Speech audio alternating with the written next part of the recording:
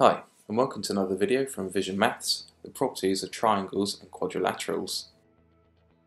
We'll start off by looking at an irregular triangle labelled A, B and C, and we'll first draw a line through ABC parallel to AC and label it XY. Firstly, we should notice that the angle we'll mark with the asterisks should be identical to angle A as their corresponding angles. We should also notice that the angle opposite our asterisk angle on the straight line will also be equal to angle C for the same reason. Because we know all angles within a triangle add up to 180 degrees, and all angles on a straight line are also 180 degrees, then angles ABC, ABX, and CBY will also add up to 180 degrees. In our next example, we'll use another irregular triangle and we'll draw a line parallel to AB. We can see here that our angle P is the same as angle B, and also angle S will be the same as angle A. These are again corresponding angles. Our angle R covers both A and B. Because we know angle P is the same as B and S is the same as A, it follows that P plus S will also be equal to R.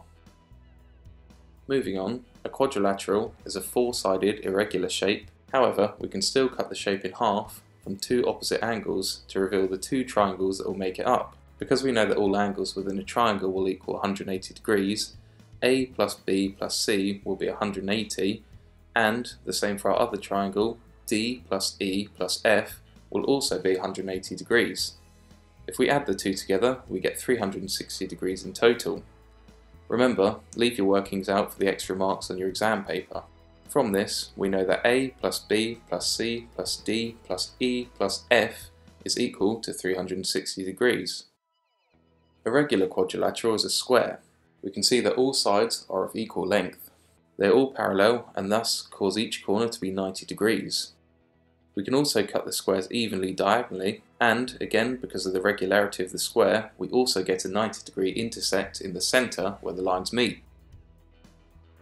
Rectangles are slightly different. Opposite sides are still the same length and parallel, however, they are only symmetrical at 90 degrees and not diagonally.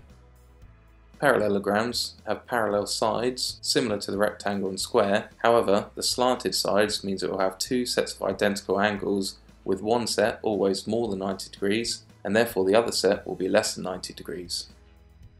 A simple kite shape is only symmetrical down the centre, and it will feature no parallel lines, however it will have one set of identical and opposite angles.